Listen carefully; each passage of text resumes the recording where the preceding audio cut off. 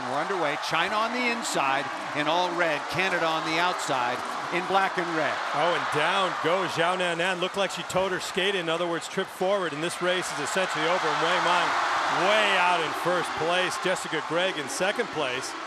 And we've got a huge discrepancy in terms of placing. It looks like another skater, Sengele from Canada, also fell. So we'll see what happens with those girls. But right now, it is Wang Meng all in front. Unless she makes a catastrophic error, just basically slips on her own.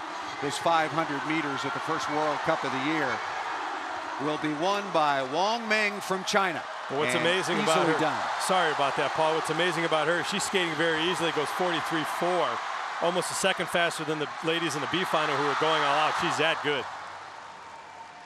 And her fans enjoying it, although it was very anticlimactic. Clashing of skates, Zhao Nanan went down. Marianne Senkelès from Canada also not in the mix.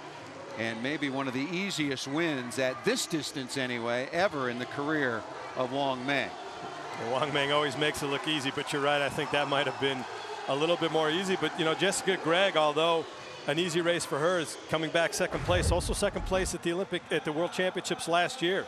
So here we're seeing Zhao Nanan just toes her skate forward, and then right off the bat, right behind her, Sengele goes down doing the exact same thing. So you don't see that too often, two skaters going down in the straightaway.